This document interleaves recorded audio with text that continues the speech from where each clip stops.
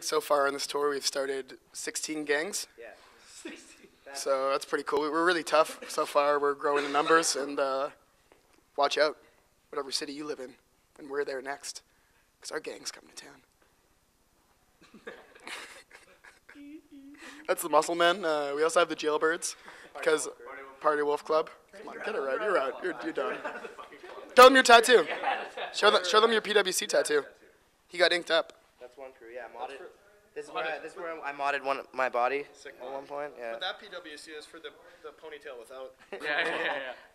You guys do realize you need to talk in the microphone, right? Or else we're not going to hear you. Yeah. What if I'm really loud though? That could work, yeah. Yeah, fucking blow up the speaker on that fucking thing. Be polite. All right, Stu. What does punk mean to Chase? To chase? Yeah. What does it mean to chase? 2 words. Simple plan. There you go. That's the Simple answer. Dan. Chris Cresswell, what is your favorite record ever produced by Greg Norrie? Oh man. Did he produce?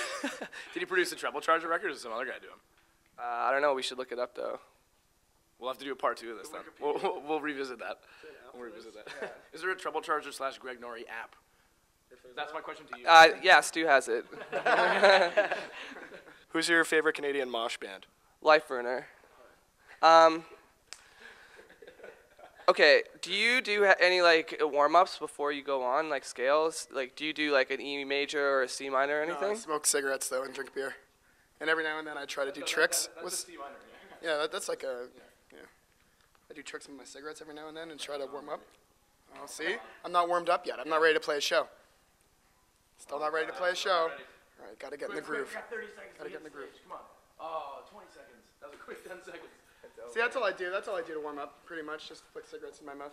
Bill, when you shave your face, do you use a mirror? Because there are so many. Can you see there are so many fluff patches all around. As you're like talking, I've just been noticing all around him. Bill actually also owns a toupee shop. If you'll turn around, Bill, for a second.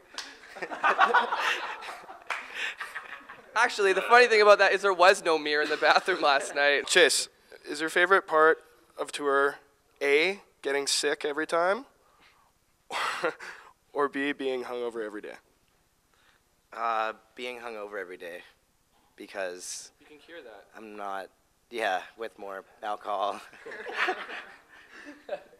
Hey, Chris, since we both know Vancouver is the superior city, would you rather live in Toronto or Vancouver? Well, oh man, I'm being fucking baited right now. I would rather live on the moon, Stuart.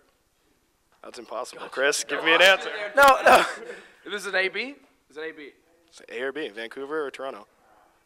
I would split the year half and half, dog. Sick answer. Fuck it.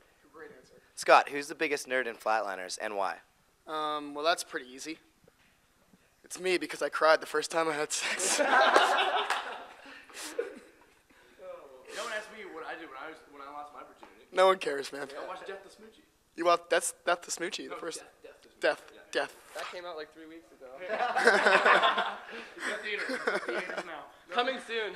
No one asked me, but since we're talking about the movie that was on TV when you awkwardly lost your virginity, Yeah. mine was the remake of Psycho with Vince Vaughn, which is pretty fucked up.